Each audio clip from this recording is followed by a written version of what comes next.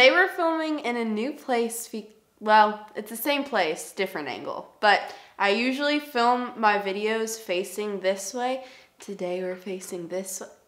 I don't know why I felt the need to tell you that. Today I'm talking about something that is so important. This might be one of the most important topics that I talk about just because I'm talking about salvation, which is extremely important. If you're a Christian, you have a tenderness for the people that aren't saved, and you want them to be saved. In Matthew, Jesus says he wants everybody to come to the knowledge of him and be saved. He wants none to perish. Though some will, and some will choose the path of destruction, that's not what he wants. He doesn't point at somebody and say, oh, I don't like them, they make me mad, I'm just going to, they don't get to go to heaven. That's not how it works. He wants everybody to come to the knowledge of the truth, which is his truth, and he wants everybody to be saved and come to the knowledge of that.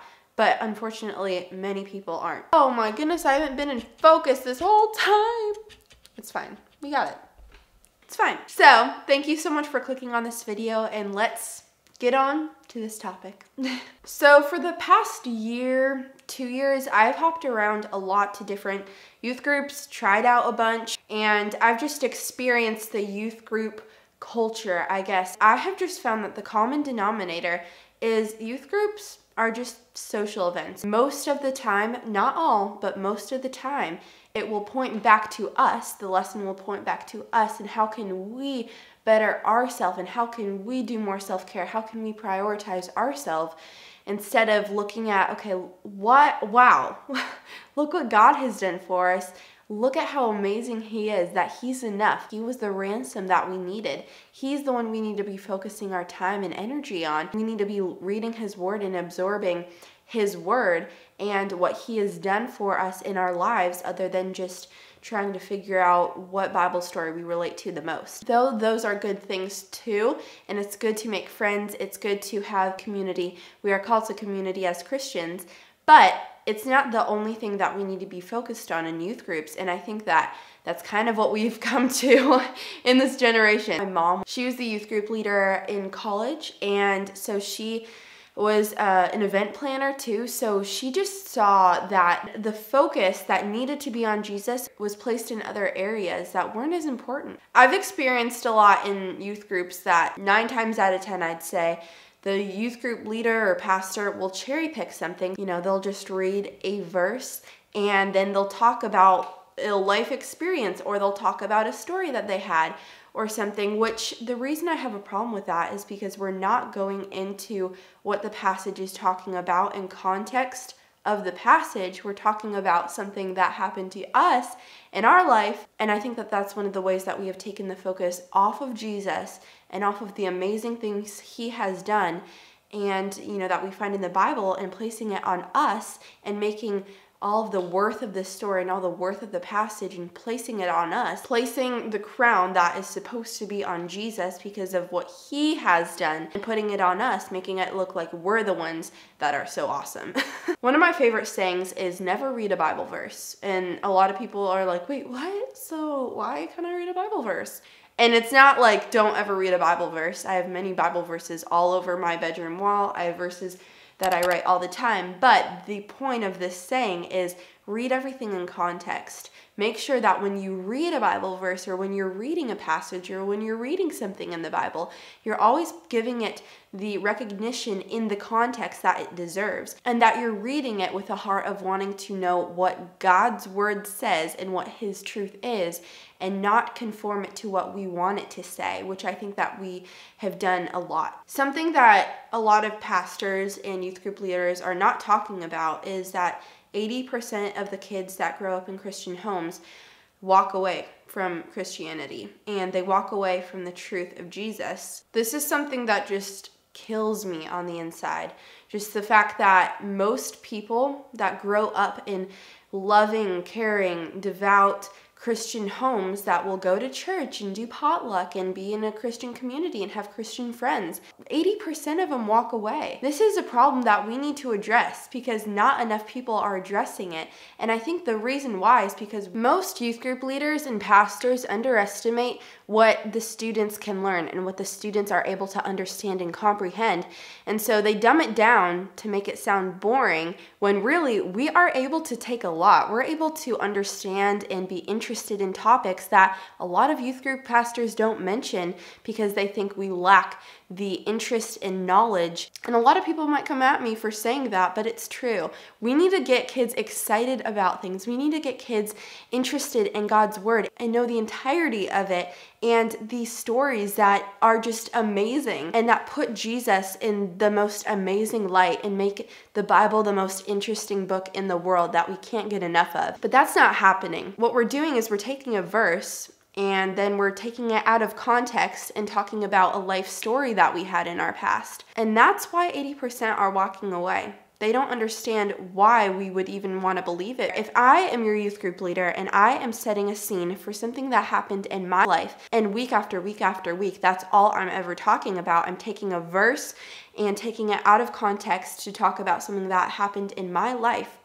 You are likely to later think that it is all a story and it is not real, and the Bible isn't real because I always applied it to something that happened to me, and I never talked about the truth that it holds within itself and why the truth is true for everybody and not just me applying it to something that I had experienced, because you haven't experienced the same things that I've experienced. So again, if I'm always referencing to that and always talking about a story, then it's not going to do you any good. But I think we need to leave stories for another time and not always make the Bible about us, because it's not. The Bible is meant to point back to Jesus, and in youth groups, we're not doing that. We have built this narcissistic, is that a word? Narcissistic. Youth groups are just youth pastors training up narcissists most of the time. And again, that's something I'm going to get hate for, but it's true. And somebody needs to say this, because nobody's saying this. Nobody's saying that, when people talk about these things and apply it to our life, it's not fun. Sure, stories can be great, but later it's all going to seem like fiction if we don't put it in its rightful place, which is truth. I don't mean to sound angry, and I don't mean to sound condescending to anybody. I really just say this with an overflow of love and a desire for people to know God's word and be interested in it and to want to go deeper into what the Lord has done and to understand it. So I hope that when I speak all these things and when I say these things, that you see my heart in this and that you understand where I'm coming from. Just wanted to get that out of the way. I'm going to read some Bible verses that talk about discipleship for young people, and that also talk about what we should be doing as youth group leaders and what we should be doing as pastors, mentoring kids and discipling kids, because we are called to disciple. The Lord said, "Go and make disciples of all nations, baptizing them in the name of the Father, the Son, and the Holy Spirit, teaching them to observe everything that God has commanded us, and know that He is with us to the end of our days." Matthew 28:19-20. And I also want to list off a couple other verses that are very fitting for this conversation and for this topic. Proverbs 22:6 says, "Train up a child in the way they should go, and when they're old, they won't turn from it." We need to be teaching kids the word and not just referencing always to our own personal life stories, which can be helpful, of course, but it's more important to talk about the Bible and talk about what that says at a youth group or Bible study. And Bible studies nowadays are actually like self-studies. You just have your big long story, put a Bible verse in it, and that's what you study. You study your story, not actually what the word says. 1 Timothy 4:12 says, "Don't let anyone look down on you for your age, but set an example in speech, conduct, love, faith, and purity." And I wanted to mention this because a lot of youth pastors are looking down on kids and don't share heavy things in the Bible that are crucial to share, because they think that kids lack the excitement and ability to understand heavy things in the Bible that are crucial to talk about. So at the end of the day, when we only water it down for kids, they end up with this story that they think is fictional. They end up not having a strong foundation that they can lay their life on. They don't think that what you're teaching them is a reliable source, because you keep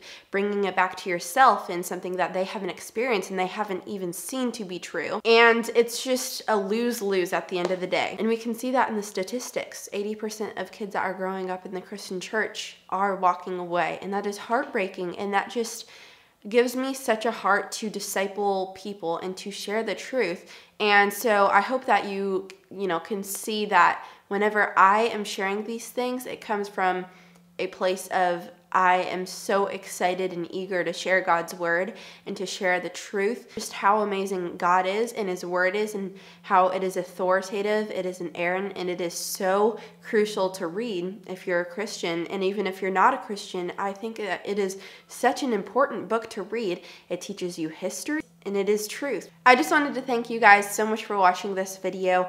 Let me know if you have experienced something similar to this. If you want to leave me a comment, feel free to do that with your youth group experience and anything that you would like to share. I'd love to hear it. I'd love to see your comment. I always heart and respond to all comments, so if you want to leave me one, I would love that. Thank you so much for watching, and I will see you next video. Bye!